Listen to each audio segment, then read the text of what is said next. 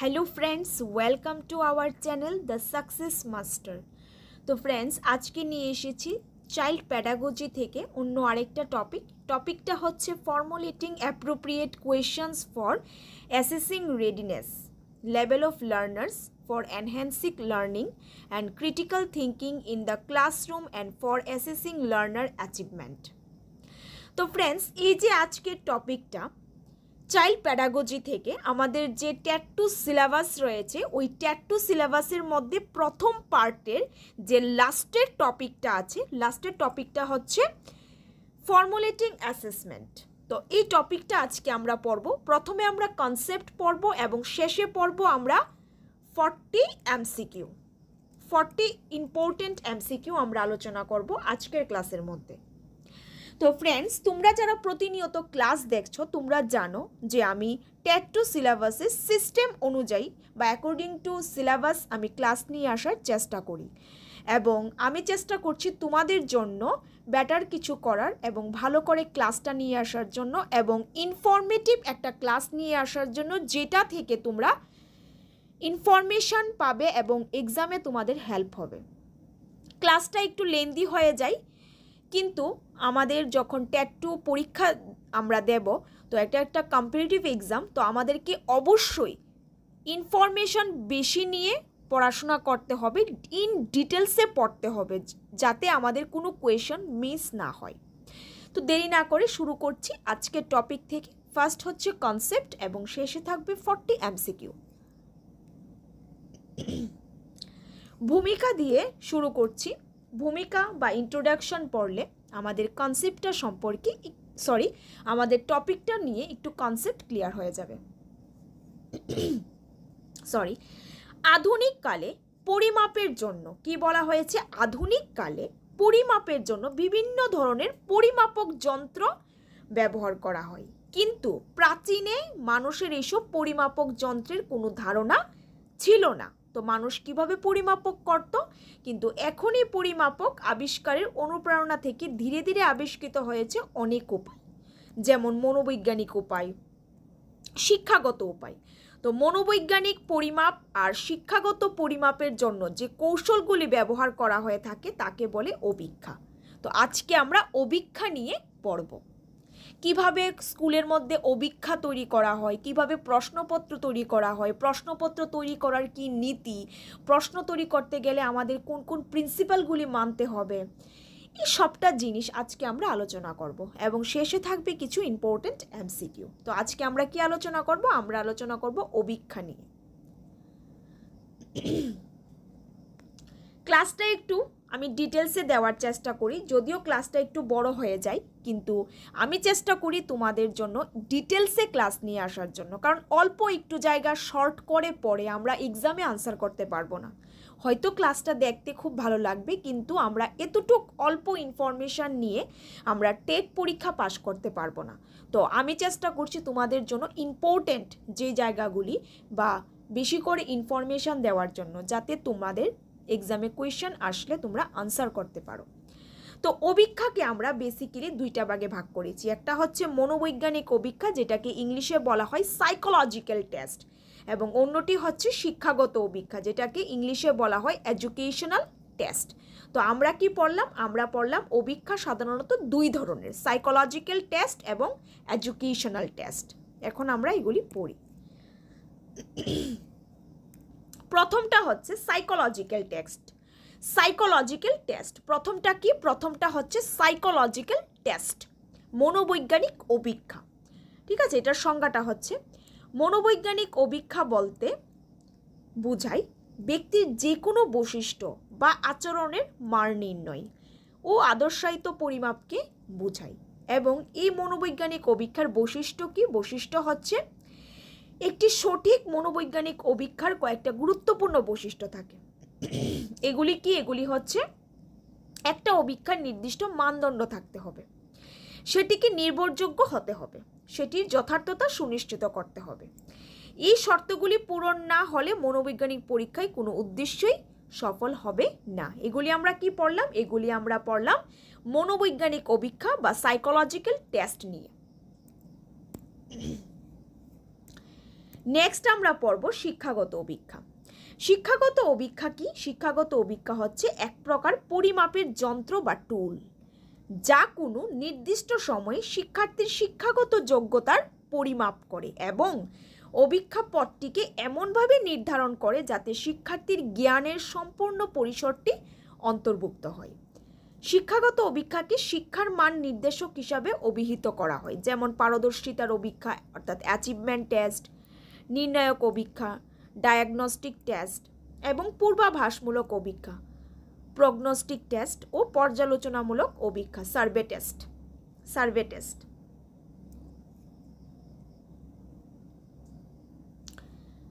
Next হচ্ছে কি, এই যে আমরা পড়লাম মনোবৈজ্ঞানিক অভিক্ষা এবং শিক্ষাগত অভিক্ষা, এই মনোবৈজ্ঞানিক অভিক্ষা এবং শিক্ষাগত অভিক্ষার মধ্যে কি পার্থক্য? শিক্ষাগত অভিক্ষার সাহায্যে ব্যক্তির শিক্ষাগত পারদর্শিতার পরিমাপ করা হয়, যেমন পাঠ্য বিষয়ক দুর্বলতা অর্থাৎ পাঠ্য বিষয়ের কোন কোন জায়গায় সে দুর্বল আছে, তার কীরকম পঠন ক্ষমতা, এই জিনিসগুলি পরিমাপ করা হয়। কিন্তু মনোবৈজ্ঞানিক অভিক্ষার সাহায্যে কি পরিমাপ করা হয়? ব্যক্তির মানসিক বৈশিষ্ট্য, যেমন বুদ্ধি, আগ্রহ, প্রবণতা, সৃজনশীলতা ইত্যাদি। তো আমরা কি পড়লাম? আমরা পড়লাম একটা হচ্ছে মনোবৈজ্ঞানিক অভিক্ষা এবং আর অন্যটি হচ্ছে শিক্ষাগত অভিক্ষা। মনোবৈজ্ঞানিক অভিক্ষা কোনটা? মনোবৈজ্ঞানিক অভিক্ষা হচ্ছে যেটা শিক্ষার্থীর বা ব্যক্তির মানসিক বৈশিষ্ট্য পর্যালোচনা করা হয়, যেমন ব্যক্তির বুদ্ধি, আগ্রহ, প্রবণতা, সৃজনশীলতা এগুলি পরিমাপ করা হয়। আর শিক্ষাগত অভিক্ষা কি? শিক্ষাগত অভিক্ষা হচ্ছে যেটা শিক্ষার্থীর পাঠ্য বিষয়ক দুর্বলতা, পঠন ক্ষমতা এই জিনিসগুলি পরিমাপ করা হয়। নেক্সট হচ্ছে প্রশ্ন নির্মাণের নীতি ও বৈশিষ্ট্য। নেক্সট কি? প্রশ্ন নির্মাণের নীতি ও বৈশিষ্ট্য। তো প্রশ্ন নির্মাণের নীতিগুলি হচ্ছে, মানে আমরা যখন কোনো একটা প্রশ্নপত্র রেডি করব বা প্রশ্ন রেডি করব, আমাদের কি কি নিয়ম, রুলস মানতে হবে। প্রাসঙ্গিকতা, অর্থাৎ প্রাসঙ্গিকতা হচ্ছে প্রশ্ন বিষয় সম্পর্কিত হতে হবে। আমি যে টপিকটা পড়াবো বা যে টপিকগুলি সিলেবাসের মধ্যে ইনক্লুড করা থাকবে ওই টপিক রিলেটেড কোয়েশ্চেন হতে হবে। সেকেন্ড হচ্ছে কি? স্পষ্টতা, অর্থাৎ প্রশ্নের যে ভাষা এটা হতে হবে স্পষ্ট ও সহজ। নেক্সট হচ্ছে প্রিসাইজ, মানে প্রশ্নের ভাষা হতে হবে সংক্ষিপ্ত। প্রশ্নের ভাষাটি কি হতে হবে? সংক্ষিপ্ত হতে হবে। নেক্সট বিশিষ্টতা, প্রশ্ন স্বার্থবাচক হবে না, অর্থাৎ কিছু স্টুডেন্টের কথা মাথায় রেখে আমি প্রশ্ন তৈরি করব না, আমি সবার কথা চিন্তা করে বা সবার লেভেলের কথা চিন্তা করেই আমি প্রশ্নটা রেডি করব। নেক্সট হচ্ছে ব্যাকরণগত শুদ্ধতা, প্রশ্ন ব্যাকরণগতভাবে শুদ্ধ হতে হবে। আমি যে কোয়েশ্চনটা বানাবো এটা ব্যাকরণগতভাবে শুদ্ধ হতে হবে। সর্বাঙ্গীন বা কম্প্রিহেন্সিভ, প্রশ্নটা কি? বিষয়ের প্রতিটা অংশ থেকে হবে, অর্থাৎ আমি যে টপিকটা পড়াবো, যে বিষয়টা পড়াবো, বিষয়ের প্রতিটা অংশ থেকেই প্রশ্ন হবে। নেক্সট প্রশ্ন হবে সরল সাধারণ ভাষা, প্রশ্নে অতিরিক্ত তরু গম্ভীর্য ভাষা ব্যবহৃত হবে না, অর্থাৎ প্রশ্নের ভাষাগুলি হবে সহজ সরল, যে ভাষাগুলি পড়লে মিনিংটা বুঝতে শিক্ষার্থীর সুবিধা হবে। নেক্সট পক্ষপাতহীন ও আকর্ষণীয় হতে হবে, যাতে উত্তরদাতা আকৃষ্ট উৎসাহিত হয়। প্রশ্নটা এমনভাবে করা হবে যে প্রশ্নটা দেখে শিক্ষার্থী আকৃষ্ট হয় বা উৎসাহিত হয়। নেক্সট হচ্ছে কার্যকারিতা, অর্থাৎ প্রশ্নের মধ্যে যেন জানার একটা রহস্য থাকে। এটা রসম না, এটা হবে রহস্য।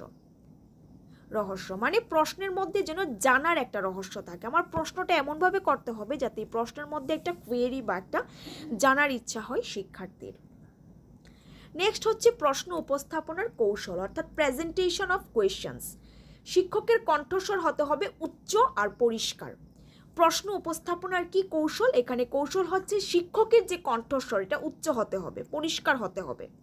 প্রশ্ন বলার যে গতি ও জ্যোতির মধ্যে সামঞ্জস্য থাকে, অর্থাৎ speed and pause for asking questions, মানে প্রশ্ন বলার সময় কোন জায়গাতে আমার স্পিডে কথা বলতে হবে, কোন জায়গাতে আমার ফলিং ডাউন অর্থাৎ নিচু স্বরে করতে হবে, কোথায় আমার উচ্চ স্বর ব্যবহার করতে হবে, বা কোথায় আমার দাড়ি, কমা, ফুল স্টপ, সেমিকলন এই জ্যোতিগুলি ব্যবহার করতে হবে, তার যেন একটা সামঞ্জস্য থাকে। কোনো একজন বিশেষ ছাত্র বা ছাত্রীকে লক্ষ্য না করে সাধারণভাবে সমস্ত ক্লাসকে প্রশ্ন করতে হবে। নেক্সট অনেকের উত্তর একসঙ্গে নেওয়া চলবে না। ডোন্ট টেক মাল্টিপল আনসার্স সিমultaneously, অর্থাৎ হচ্ছে কি যে অনেকের উত্তর আমরা একসঙ্গে নেওয়া চলবে না, অনেকের উত্তর একসঙ্গে নেওয়া চলবে না। কোনো ছাত্র প্রশ্ন করলে বা কেউ উত্তর দিতে না পারলে অন্য ছাত্রছাত্রীদের সুযোগ দিতে হবে এবং শিক্ষকের স্বাভাবিক ও আন্তরিক ব্যবহার ছাত্রছাত্রীদের স্বতঃপ্রণোদিতভাবে প্রশ্নের উত্তরদানের সাহায্য করবে।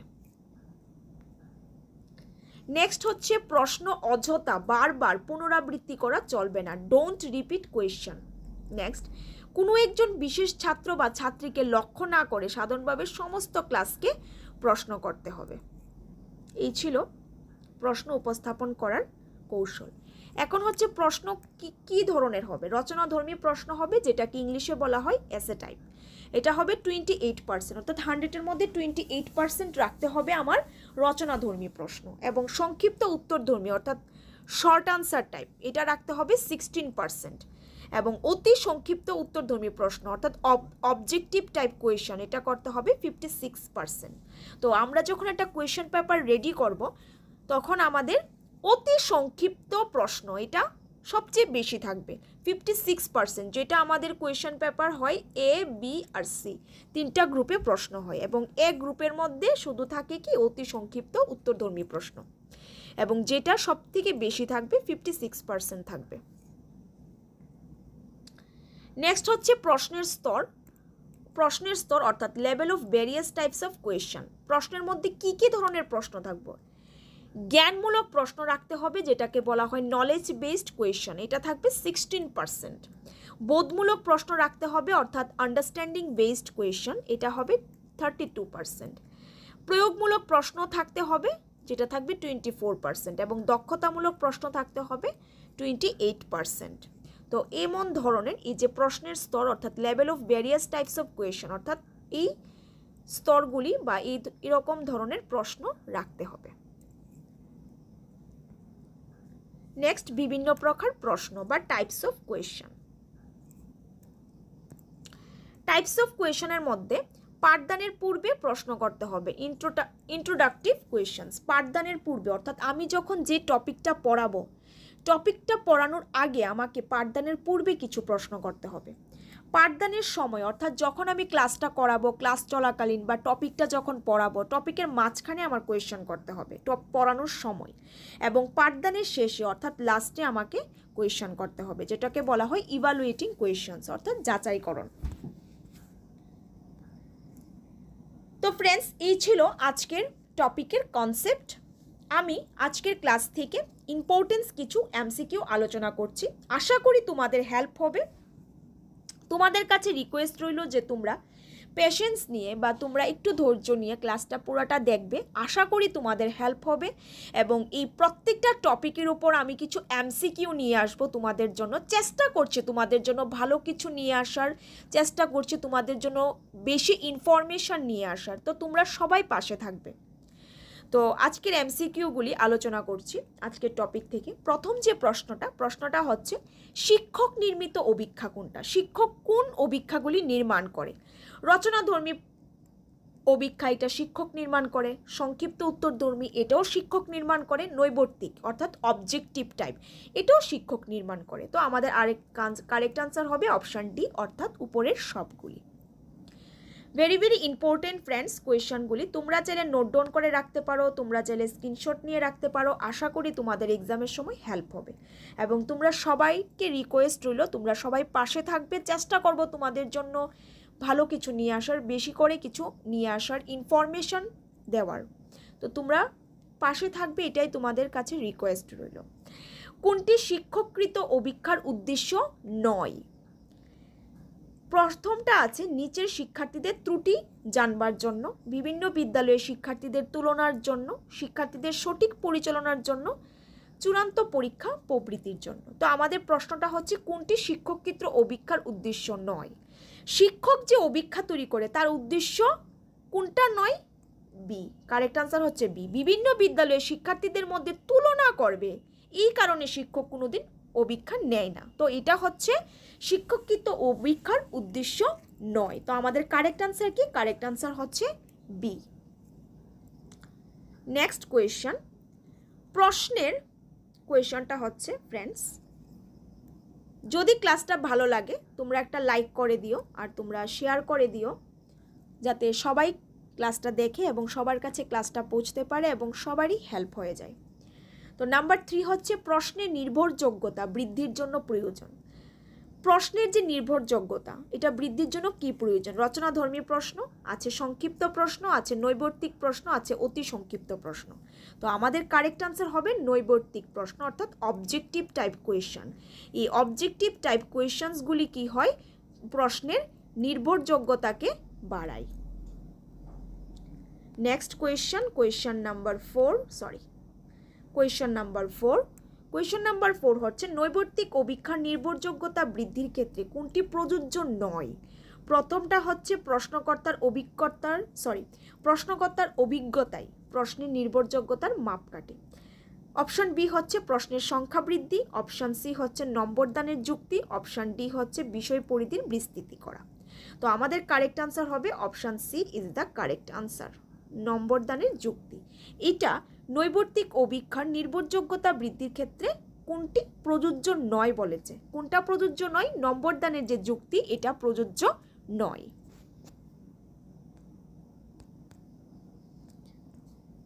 নেক্সট কোয়েশ্চন নাম্বার 5, পূর্বাভাসমূলক অভিক্ষার পরিমাপ করা হয় শিক্ষার্থীর। কি পরিমাপ করা হয়?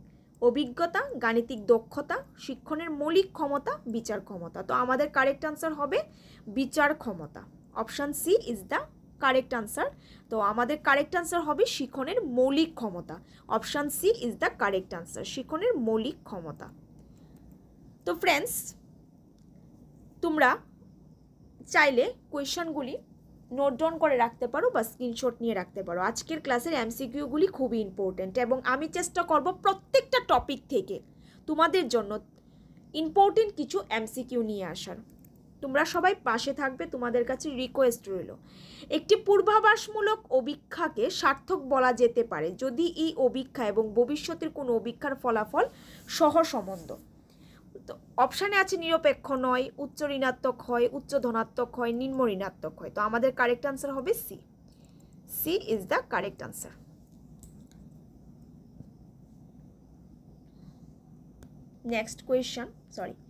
নেক্সট কোয়েশ্চন নাম্বার 7, নিচের কোনটি মনস্তাত্ত্বিক অভিক্ষার উদাহরণ নয়?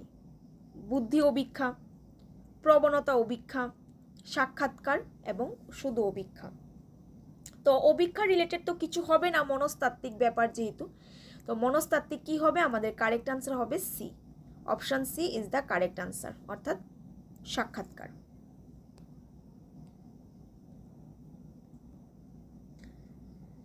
কোয়েশ্চন নাম্বার 8, ব্যক্তির বাহ্যিক আচরণ সম্পর্কে জ্ঞাত হওয়ার জন্য ব্যক্তিকে প্রত্যক্ষভাবে অধ্যয়ন করাকে কি বলা হয়? তো প্রথম প্রশ্নটা আছে পারদর্শিতার অভিক্ষা, সেকেন্ড আছে প্রতিফলন অভিক্ষা, নাম্বার সি আছে, অপশন সি আছে নিরীক্ষণমূলক কৌশল এবং অপশন ডিতে আছে কোনোটিই নয়। তো আমাদের কারেক্ট আনসার হবে সি, নিরীক্ষণমূলক কৌশল ইজ দ্য কারেক্ট আনসার।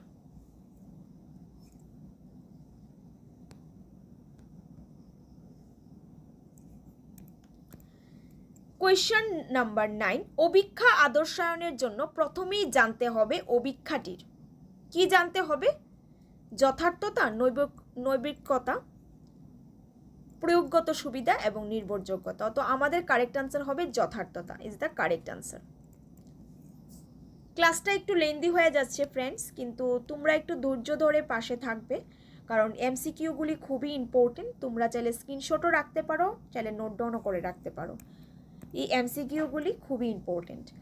একটি শিক্ষামূলক অভিক্ষার যথার্থতা আছে বলে ধরা হবে যদি অভিক্ষাটির অপশানে আছে প্রশ্ন সংখ্যা বেশি হয়, বিষয়বস্তু পাঠ্যক্রম অনুযায়ী হয়, প্রশ্ন সংখ্যা কম হয়, নৈবর্তিক হয়। তো আমাদের কারেক্ট আনসার হবে option B. Option B is the correct answer, বিষয়বস্তু পাঠ্যক্রম অনুযায়ী হয়।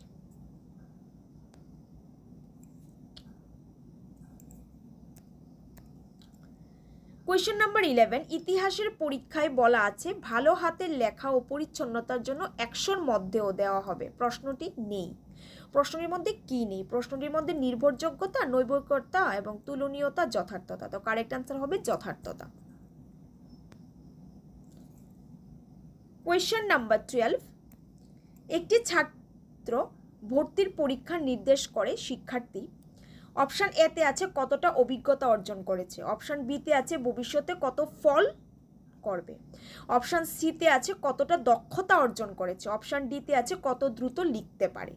তো আমাদের কারেক্ট আনসার হবে একটা ছাত্র যখন ভর্তি হয় বা ভর্তির পরীক্ষা নির্দেশ করে যে শিক্ষার্থী ভবিষ্যতে কতটা ভালো ফল করবে, সে অনুযায়ী কি হয়, এন্ট্রান্স এক্সাম হয় এবং এক্সামগুলি কি নির্দেশ করে যে শিক্ষার্থী ভবিষ্যতে কতটা ভালো ফল অর্জন করতে পারবে। তো আমাদের কারেক্ট আনসার হবে B. B is the correct answer. Question number 13, সত্য মিথ্যা বহু নির্বাচনী অভিক্ষা মধ্যে কোনটিতে অনুমান দেওয়ার সম্ভাবনা বেশি? অপশান এ দুইটি সমান, অপশান বি বিতে, অপশান সি এতে, অপশান ডি সঠিকভাবে বলা যায় না। তো আমাদের কারেক্ট আনসার হবে সত্য মিথ্যা। নাম্বার এ কি? নাম্বার এ হচ্ছে সত্য মিথ্যা। বহু নির্বাচনী অভিক্ষা এটা হচ্ছে এ, এবং বি হচ্ছে মধ্যে কোনোটাতেই অনুমান দেওয়ার সম্ভাবনা বেশি। তো এটা কি দুইটাই সমান, নাকি বিতে, নাকি এতে, নাকি সঠিকভাবে বলা যায় না? মানে সত্য মিথ্যা কোনটা হবে? আমি আবারও বলছি কোয়েশ্চনটা তোমাদের, এটা হচ্ছে কি সত্য মিথ্যা। এই যে এ নাম্বারটা কি? এ নাম্বারটা হচ্ছে বহু নির্বাচনী অভিক্ষা। বি নাম্বারটা হচ্ছে মধ্যে কোনটিতে অনুমানে উত্তর দেওয়ার সম্ভাবনা বেশি। সত্য মিথ্যা বলা হয়েছে এখানে দুইটাই সমান, বহু নির্বাচনী অভিক্ষা আর মধ্যে কোনোটাতে অনুমান দেওয়ার সম্ভাবনা বেশি। এবং বিতে এবং সিতে এবং ডিতে বলেছে সঠিকভাবে বলা যায় না। তো আমাদের কারেক্ট আনসার হবে ডি, সঠিকভাবে বলা যায় না। কোয়েশ্চেন নাম্বার 14, মাতৃভাষার কোনো পরীক্ষায় নিজের মতামত বিষয়ে জানবার প্রয়োজনীয়তা প্রশ্নের ধরনটি হবে নৈবেত্তিক, অতি সংক্ষিপ্ত, সংক্ষিপ্ত উত্তরমূলক, রচনাধর্মী। তো আমাদের কারেক্ট আনসার হবে ডি অর্থাৎ রচনাধর্মী। রচনাধর্মী হচ্ছে কারেক্ট আনসার। কোয়েশ্চেন নাম্বার 15, কোনো বোর্ডের পরীক্ষায় অধিকাংশ শিক্ষার্থী জীবন বিজ্ঞানের 99% নাম্বার পেয়েছে, এর থেকে কি সিদ্ধান্ত করা যায়? জীবন বিজ্ঞান খুব সহজ, জীবন বিজ্ঞানের শিক্ষণ উচ্চমানের, প্রশ্নের বিবিধীকরণের মাত্রা খুব কম এবং শিক্ষার্থী উচ্চমানের। তো আমাদের কারেক্ট আনসার হবে C. C is the correct answer, অর্থাৎ প্রশ্নের বিবিধীকরণের মাত্রা খুব কম। কোয়েশ্চেন নাম্বার 16, কোনো ব্যক্তির সামাজিক অবস্থান কোন পদ্ধতির দ্বারা পরিমাপ করা যায়? অপশান এতে আছে সামাজিকীকরণ, অপশান বিতে সমাজমিতি পদ্ধতি, অপশান সিতে সামাজিক রীতি পদ্ধতি, অপশান ডিতে সমন্বয়ীকরণ পদ্ধতি। তো আমাদের কারেক্ট আনসার হবে সমাজমিতি পদ্ধতি।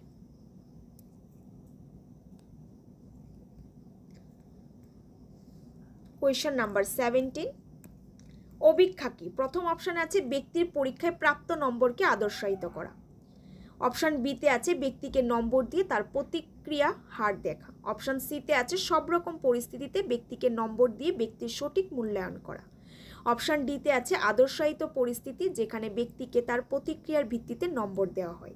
তো আমাদের কারেক্ট আনসার হবে D. D is the correct answer.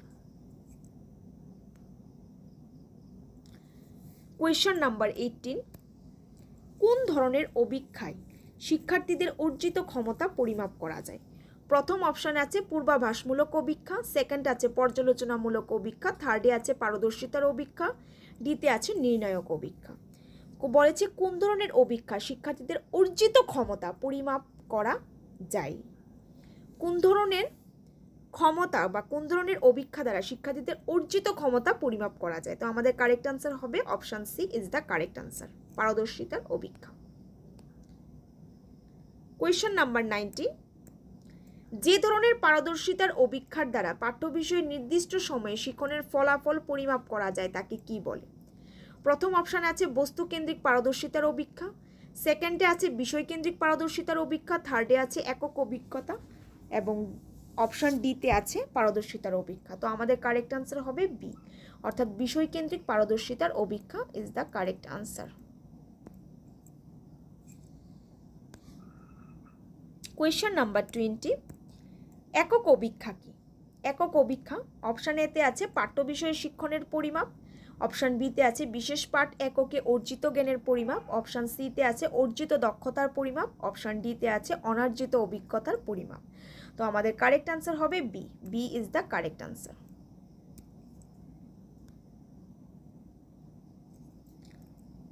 Question number 21, diagnostic test of reading কি পরিমাপে ব্যবহৃত হয়?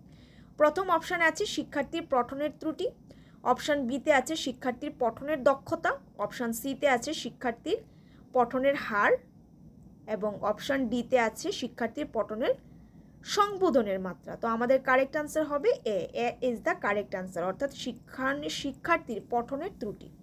ডায়াগনস্টিক টেস্ট অফ রিডিং কি পরিমাপে ব্যবহৃত হয়? এটা শিক্ষার্থীর পঠনের ত্রুটিতে ব্যবহৃত হয়। কোয়েশ্চেন নাম্বার 22, শিক্ষার্থীর শিক্ষাগত পারদর্শিতা পরিমাপক অভিক্ষার ফলাফল যে সূচকের মাধ্যমে প্রকাশ করা হয় তাকে কি বলে? প্রথম অপশানে আছে বুদ্ধাঙ্ক, শিক্ষাঙ্ক, সহগাঙ্ক, পারদর্শিতাঙ্ক। তো আমাদের কারেক্ট আনসার হবে বি, অর্থাৎ শিক্ষাঙ্ক।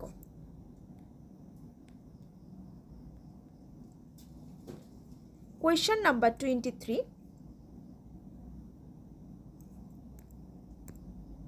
সাক্ষাৎকারের একটি ড্যাশ প্রক্রিয়া। প্রথম হচ্ছে একমুখী প্রক্রিয়া, ত্রিমুখী প্রক্রিয়া, পারদর্শিতাঙ্ক প্রক্রিয়া এবং দ্বিমুখী প্রক্রিয়া। তো আমাদের কারেক্ট আনসার হবে দ্বিমুখী প্রক্রিয়া, অর্থাৎ সাক্ষাৎকার একটা দ্বিমুখী প্রক্রিয়া। কোয়েশ্চন নাম্বার 24, ভ্যালিডিটি, রিলেবিলিটি এবং অবজেক্টিভিটি নর্ম ইত্যাদি থাকে কোন অভিক্ষায়? অপশান এতে আছে আদর্শায়িত অভিক্ষা, অপশান বিতে নির্বাচনী অভিক্ষা, অপশান সিতে এ ও বি, অপশান ডিতে কোনোটিই নয়। তো আমাদের কারেক্ট আনসার হবে এ। এ ইজ দ্য কারেক্ট আনসার। আদর্শায়িত অভিক্ষা হচ্ছে কোনটা? যেটার মধ্যে ভ্যালিডিটি, রিলায়েবিলিটি, অবজেক্টিভিটি, নর্ম ইত্যাদি থাকে।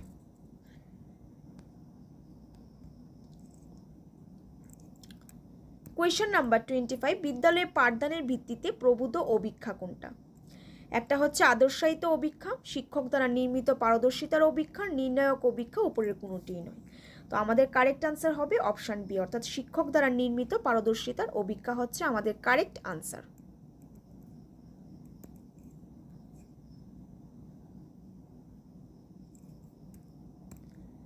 কোয়েশ্চেন নাম্বার 26, ডিফিকাল্টি ভ্যালু কম থাকে কোন অভিক্ষায়?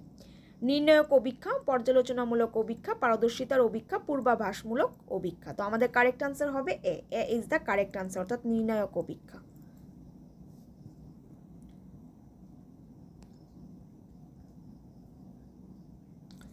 কোয়েশ্চেন নাম্বার 28, অভিক্ষা হলো শিক্ষার্থীর পারদর্শিতা পরিমাপক কৌশল, শিক্ষার্থী সম্পর্কে তথ্য, শিক্ষার্থীর প্রাপ্ত নম্বর, শিক্ষার্থীর পারদর্শিতা। কারেক্ট আনসার কি? কারেক্ট আনসার হচ্ছে এ, অর্থাৎ শিক্ষার্থীর পারদর্শিতা পরিমাপক কৌশল is the correct answer. Question number 29, নিচের কোনটি প্রত্যক্ষভাবে শিক্ষামূলক অভিক্ষা নয়? প্রবণতার অভিক্ষা, পূর্বাভাসমূলক অভিক্ষা, পর্যালোচনার অভিক্ষা, দুর্বলতা নির্ণয়ের অভিক্ষা। তো আমাদের কারেক্ট আনসার হবে এ। এ ইজ দ্য কারেক্ট আনসার, অর্থাৎ প্রবণতার অভিক্ষা।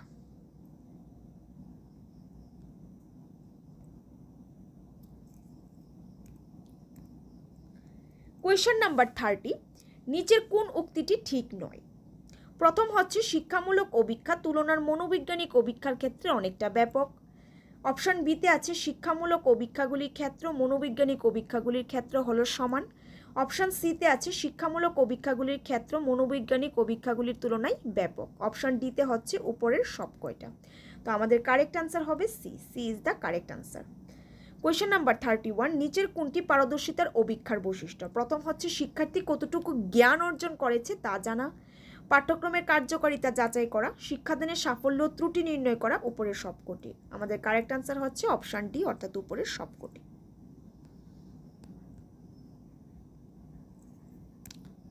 কোয়েশ্চেন নাম্বার 32, নিচের কোনটি পারদর্শিতার অভিক্ষার বৈশিষ্ট্য নয়?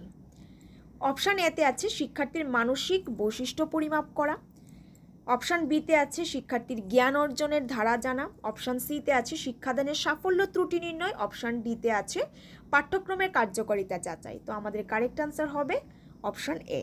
কোয়েশ্চেন নাম্বার 33, নিচের কোনটি পারদর্শিতার অভিক্ষার কার্যাবলী? অপশান এতে আছে শিক্ষা পরিকল্পনার প্রয়োজনীয় তথ্য সংগ্রহ, অপশান বিতে আছে শিক্ষাগত ত্রুটি নির্ণয়, অপশান সিতে আছে সংশোধনমূলক শিক্ষণ কর্মসূচি গ্রহণ, অপশান ডিতে আছে উপরের সবগুলি। তো আমাদের কারেক্ট আনসার হবে ডি, অর্থাৎ উপরের সবগুলি।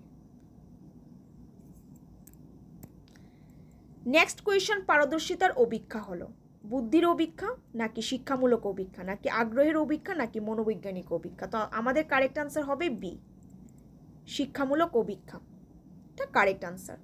কোয়েশ্চন নাম্বার 35, নিচের কোনটি দুর্বলতার নির্ণায়ক অভিক্ষার অন্তর্গত? প্রথম হচ্ছে শিক্ষণ পদ্ধতির বিষয়ে দুর্বলতার নির্ণয়, পারদর্শিতার স্তর জানা, শিক্ষার্থীর শিক্ষণ পদ্ধতির ত্রুটি নির্ণয়। অপশান ডিতে উপরের সব কয়টি। তো আমাদের কারেক্ট আনসার হবে ডি, অর্থাৎ উপরের সব কয়টি।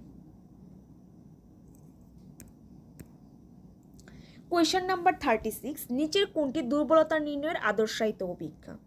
প্রথম প্রশ্নটা হচ্ছে গ্রিন ক্যাম্পাস ডায়াগনস্টিক টেস্ট হলো arithmetic, আইওয়া silent reading test, ডুডেল analysis of reading difficulty, উপরের সবকটি। তো আমাদের কারেক্ট আনসার হবে উপরের সবকটি, অর্থাৎ D is the correct answer, উপরের সবকটি। এই যে টেস্টগুলি, এই সবকটি হচ্ছে দুর্বলতা নির্ণয়ের আদর্শায়িত অভিক্ষা।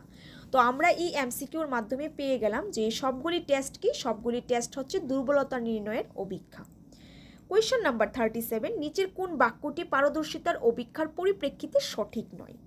প্রথম অপশান হচ্ছে ব্যক্তির উপর কোনো বিশেষ ধরনের প্রশিক্ষণের প্রভাব কতটুকু পড়েছে তা বিচার করা, ব্যক্তির কোনো জন্মগত বৈশিষ্ট্য পরিমাপ করা যায়, যে কোনো প্রশিক্ষণযোগ্য বৈশিষ্ট্যের জন্য প্রস্তুত করা যায় এবং শিক্ষাগত যোগ্যতা পরিমাপ করার ক্ষেত্রে ব্যবহৃত হয়। তো আমাদের কারেক্ট আনসার হচ্ছে B, B is the correct answer.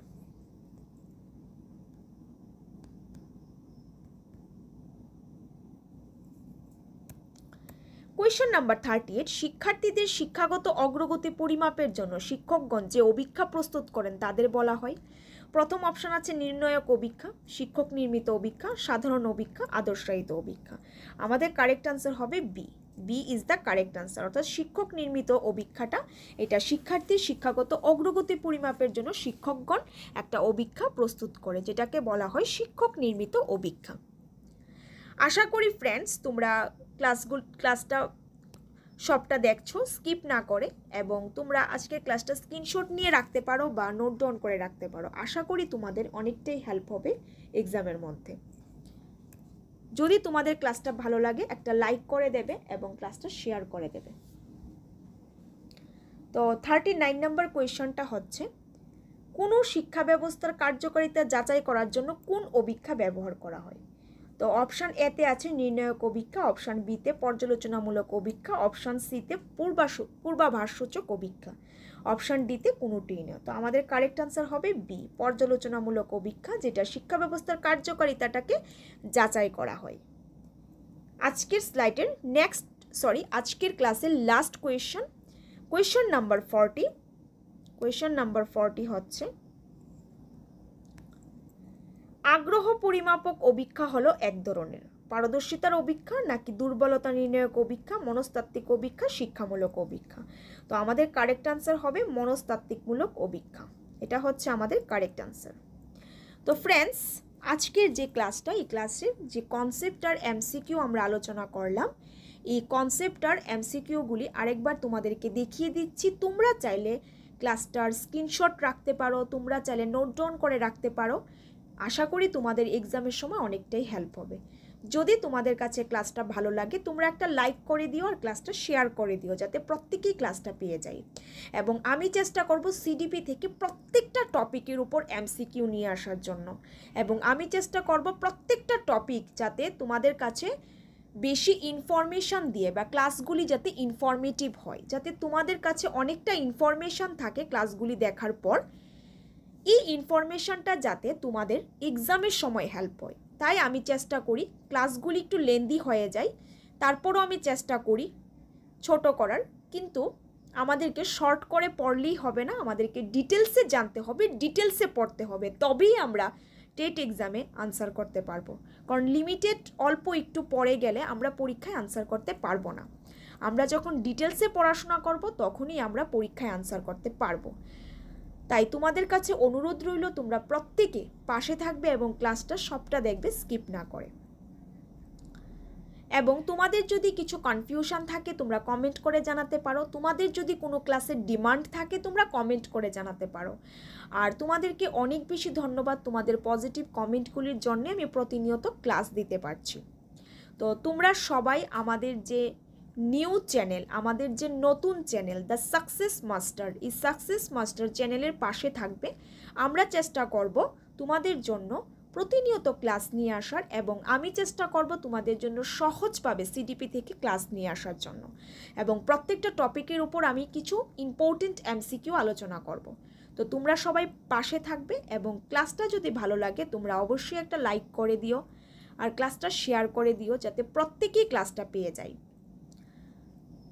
CDP থেকে সিস্টেম অনুযায়ী আমি চেষ্টা করব ক্লাস নিয়ে আসার জন্য, এবং প্রত্যেকটা টপিকের উপর এমসিকিউ আলোচনা করব।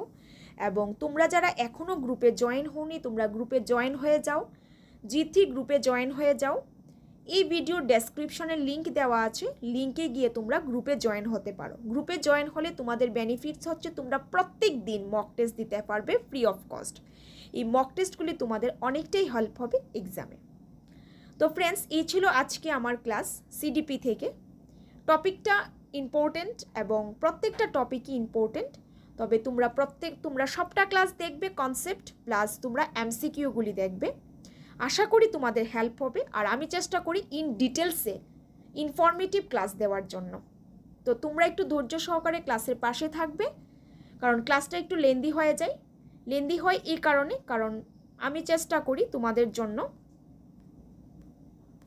সরি ফ্রেন্ডস, এখানে 50 এমসিকিউ আছে, আমি 40 এমসিকিউ বলেছিলাম, কিন্তু সরি আমার ভুল হয়ে গেছে, এখানে 50 এমসিকিউ আছে। তো বাকি 10টা এমসিকিউ একটু আলোচনা করে দিচ্ছি, সরি। 41 নাম্বার কোয়েশ্চেন হচ্ছে, প্রতিকারমূলক শিক্ষণের ক্ষেত্রে নিচের কোন অভিক্ষা অধিক কার্যকারী? অপশান এতে আছে দুর্বলতা নির্ণয়ক অভিক্ষা, পূর্বাভাসমূলক অভিক্ষা, শিক্ষামূলক অভিক্ষা, মনোবৈজ্ঞানিক অভিক্ষা। আমাদের কারেক্ট আনসার হচ্ছে অপশান এ, অর্থাৎ দুর্বলতা নির্ণয়ক অভিক্ষা। কোয়েশ্চেন নাম্বার 42, নিচের কোনটি পূর্বাভাসমূলক অভিক্ষার বৈশিষ্ট্য? শিক্ষার্থীর মৌলিক ক্ষমতা নির্ণয় করা, ভবিষ্যৎ কার্যকারিতা অনুমান করা, ভবিষ্যৎ পাঠ্যবিষয় সাফল্যের মাপকাঠি বিচার করা, উপরের সবকটি। তো কারেক্ট আনসার হচ্ছে ডি। সরি ফ্রেন্ডস, তোমাদের প্রথম 42 বলেছিলাম, আমার ভুল হয়ে গেছে, সরি। এখানে 50 এমসিকিউ আছে, সবগুলি MCQ important. 50 MCQ, total MCQ হচ্ছে 50। আমি এমন করে প্রত্যেকটা টপিক থেকে এমসিকিউ নিয়ে আসার চেষ্টা করব, যাতে তোমাদের প্র্যাকটিস হয়ে যায়, কনসেপ্টটা বোঝার পাশাপাশি তোমাদের প্র্যাকটিসও হয়ে যায়, আমি চেষ্টা করব। নেক্সট হচ্ছে ভোকাবুলারি টেস্ট কি? পারদর্শিতার অভিক্ষা, পূর্বাভাসমূলক অভিক্ষা, দুর্বলতা নির্ণয়ক অভিক্ষা, সবকটি। তো আমাদের কারেক্ট আনসার হচ্ছে উপরের সবকটি, এই সবগুলি vocabulary test. Question number 44, test battery বলতে কি বোঝায়? অভিক্ষাকে বোঝায়, নাকি অভিক্ষা গুচ্ছকে বোঝায়, নাকি বিকল্প প্রশ্নকে বোঝায়, নাকি কোনোটাই থাকবে না? তো আমাদের কারেক্ট আনসার হচ্ছে বিকল্প প্রশ্ন ইজ দ্য কারেক্ট আনসার।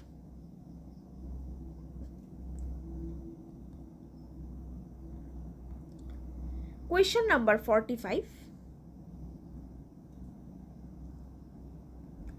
মনোবিদগণের মতে ব্যক্তির কর্ম সম্পাদনের দক্ষতায় আসে। কিভাবে আসে? জন্মগতভাবে, নাকি অর্জিত কোনো বৈশিষ্ট্যের মাধ্যমে, নাকি বিশেষ প্রশিক্ষণের মাধ্যমে, নাকি উপরের সবগুলি? তো আমাদের কারেক্ট আনসার হচ্ছে ডি, অর্থাৎ উপরের সবগুলি। কোয়েশ্চেন নাম্বার 46, রচনাধর্মী প্রশ্নে পরীক্ষকের প্রভাব কমাবার জন্য গৃহীত ব্যবস্থা হলো শব্দ সংখ্যা নির্দিষ্ট করা, নাকি রচনাধর্মী প্রশ্ন কম দেওয়া, নাকি বিভিন্ন উপবিষয় নম্বর নির্দিষ্ট করা, নাকি উপরের সবগুলি? তো আমাদের কারেক্ট আনসার হচ্ছে ডি, অর্থাৎ উপরের সবগুলি। 47 নাম্বার কোয়েশ্চেন, যদি আমরা শিক্ষার্থীদের পারদর্শিতার যথাযথ তুলনা করতে চাই তাহলে প্রশ্নপত্রে নিম্নলিখিত কোটি থাকবে না? এটা কি বিকল্প প্রশ্ন, নাকি নম্বরের বন্টন, নাকি উত্তরের সীমা, নাকি সময়? তো আমাদের কারেক্ট আনসার হবে এ, অর্থাৎ বিকল্প প্রশ্ন ইজ দ্য কারেক্ট আনসার। আশা করি ফ্রেন্ডস তোমরা স্কিপ না করে দেখছো। প্রত্যেকটা এমসিকিউ খুবই ইম্পর্টেন্ট, তোমরা স্ক্রিনশট দিয়ে রাখতে পারো, নোট ডাউন করে রাখতে পারো। নর্ম বা আদর্শমান নির্ধারণ করা হয় কোনটিতে? আদর্শায়িত অভিক্ষা, নাকি আদর্শায়িত অভিক্ষা? অপশান সিতে আছে এ ও বি দুইটাই, অপশান ডিতে কোনোটাই না। তো আমাদের কারেক্ট আনসার হবে এ, অর্থাৎ আদর্শায়িত অভিক্ষা। নেক্সট কোয়েশ্চন নাম্বার 49, অভিক্ষার পদ নির্বাচন করা হয় আদর্শায়িত অভিক্ষার ক্ষেত্রে বিচার করে। প্রথমটা হচ্ছে কাঠিন্য মান, পৃথক্ককরণ মান, এ ও বি দুইটাই, উপরের কোনোটিই নেই। তো আমাদের কারেক্ট আনসার হবে সি। অর্থাৎ এ ও বি দুইটাই, এটা হচ্ছে আমাদের কারেক্ট আনসার। তো আজকের ক্লাসের লাস্ট কোয়েশ্চন নাম্বার 50, গবেষক রচিত অভিক্ষা হলো, এটা কি ধরনের অভিক্ষা? এটা কি আদর্শায়িত অভিক্ষা, নাকি নির্বাচনী অভিক্ষা, নাকি এ ও বি দুইটাই, নাকি কোনোটাই নেই? তো আমাদের কারেক্ট আনসার হচ্ছে এ ইজ দ্য কারেক্ট আনসার। তো ফ্রেন্ডস, এই ছিল আজকের ক্লাসের কনসেপ্ট প্লাস 50 এমসিকিউ। এই 50 ইম্পর্টেন্ট এমসিকিউ যদি তোমরা প্র্যাকটিস করে থাকো, আশা করি তোমাদের এক্সামে কোনো কোয়েশ্চেন মিস যাবে না, যদি তোমরা বুঝে আনসার করতে পারো। তো ফ্রেন্ডস, এই ছিল আজকের class, concept plus MCQ. Important ছিল এমসিকিউগুলি, তোমরা চাইলে নোট ডাউন করে রাখতে পারো বা স্ক্রিনশট দিয়ে রাখতে পারো। আর তোমাদের যদি কোনো কিছু কনফিউশন থাকে, তোমরা অবশ্যই কমেন্ট করে জানাবে, এবং তোমাদের যদি কিছু ডাউট থাকে, তোমরা কমেন্ট করে জানাবে। তোমাদের ক্লাসটা কেমন লেগেছে কমেন্ট করে জানাবে, এবং তোমাদেরকে অনেক বেশি লটস অফ থ্যাংক ইউ তোমাদেরকে, যে তোমাদের এই পজিটিভ কমেন্টগুলির জন্য আমি প্রতিনিয়ত ক্লাস নিয়ে আসতে পারি। তো আমি অপেক্ষায় থাকবো, তোমাদের কমেন্টের জন্য আমি অপেক্ষায় থাকবো।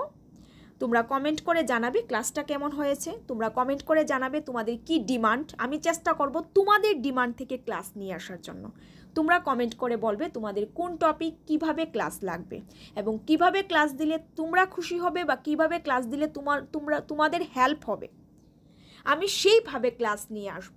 তোমরা কমেন্ট করে আমাকে জানিয়ে দেবে, এবং দেখা হবে তোমাদের সঙ্গে নেক্সট আরেকটা ক্লাসে। তোমরা কমেন্ট করতে ভুলবে না, এবং একটা লাইক আর শেয়ার করে দেবে।